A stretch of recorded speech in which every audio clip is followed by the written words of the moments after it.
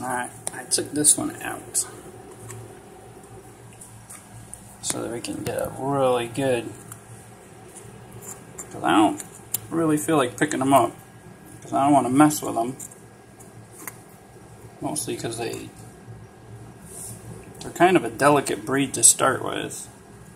One got shipped in the mail, air mail, so they had altitude and temperature variations, massive proportions. So I don't really want to pick them up unless it's necessary. And this one's necessary because it's coming out.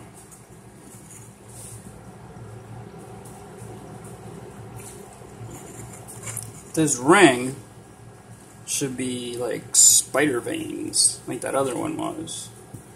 Let's see if we can get it with the lid open or closed. Kinda. There we go.